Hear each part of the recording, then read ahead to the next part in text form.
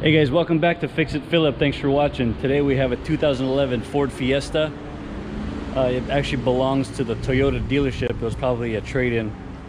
They said that the RPMs when driving were all erratic all over the place, so they changed the throttle body. There wasn't any codes there, and once they changed the throttle body, the problem's still there. So I checked it out, and to me it feels like a transmission problem. These have that dual clutch transmission design, pretty weird transmission. So they are very common for the actual transmission control module on the transmission to be faulty. There's a recall on that if I'm not mistaken, and I believe they extended the warranty. Or it could be the actual transmission itself. But before we condemn it, there are a couple grounds that we're going to check out. Sometimes that's a problem. If you have a bad ground connection, that can make the transmission or the vehicle do all kinds of crazy stuff. So this is what we're going to do. So on this one, you just have a short wire going from the negative battery terminal to the strut tower here. We're going to take that off and clean it. Looks like somebody scraped some paint off there already. But down here, you have two more grounds. Doesn't look like anybody's ever touched those before. So we're going to take those off, scrape off the paint, put them back on, and see if we have any difference with the way it drives. Okay, first we'll check this ground from the main negative battery cable.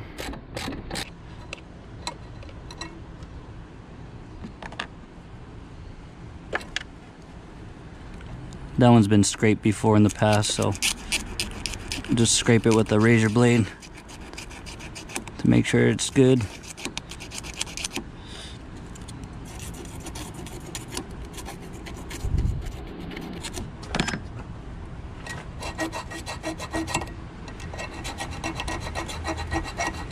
Okay, we'll snug this one back up.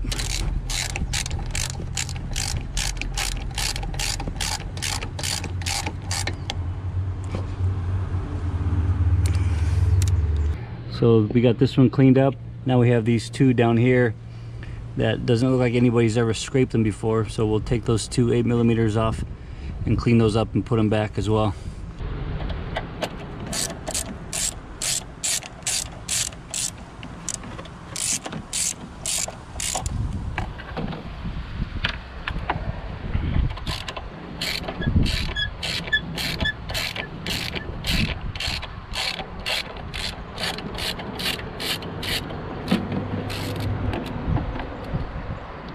I don't know if this is going to fix it or not. Like I said, they do have common problems with the transmission control module on the transmission and the transmission itself.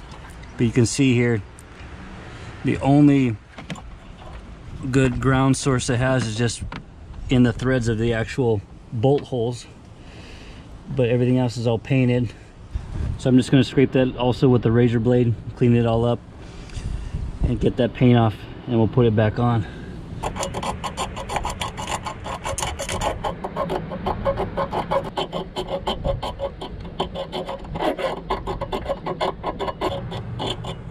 Okay.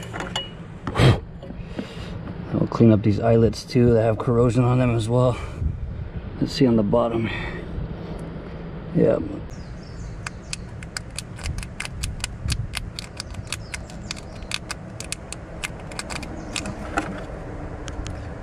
Okay,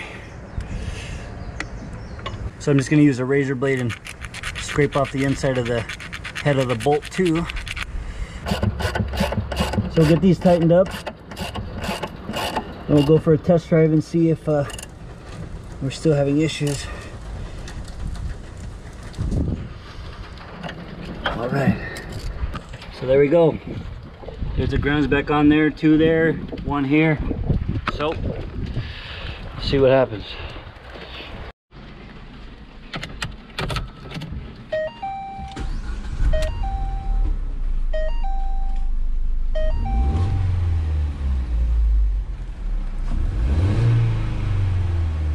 Okay, we have throttle now. Before it only go up to 2,000 RPMs. So now that's going up. So let's see what happens when we drive it. So I think as far as the extended warranty on these, I think it starts in 2011 and newer. I don't know what year they cut it off. I want to say it's 2015, but I'm not sure.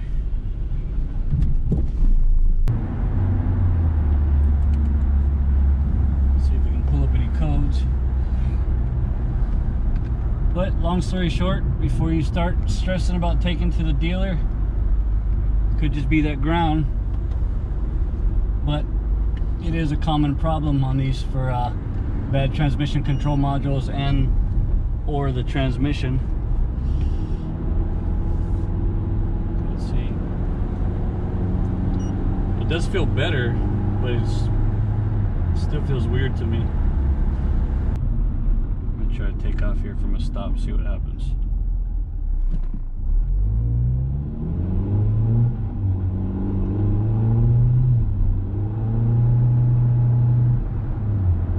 Yeah, it still has a hiccup, but it's not, the tach's not fluctuating all over the place like it was before. It just has a little bit of a dead spot in between gears. But before it just felt like it was slipping like crazy, so it's weird because there's no codes. So if you're having transmission problems on your Ford Fiesta, one thing you can check is the grounds first, and if not, like I said, transmission control modules common for failure, and possibly transmission as well. So hope this video helps for you to try to isolate that problem. Thanks for watching Fix It Philip, and remember, with Fix It Philip, you can fix it. I'll see you next time.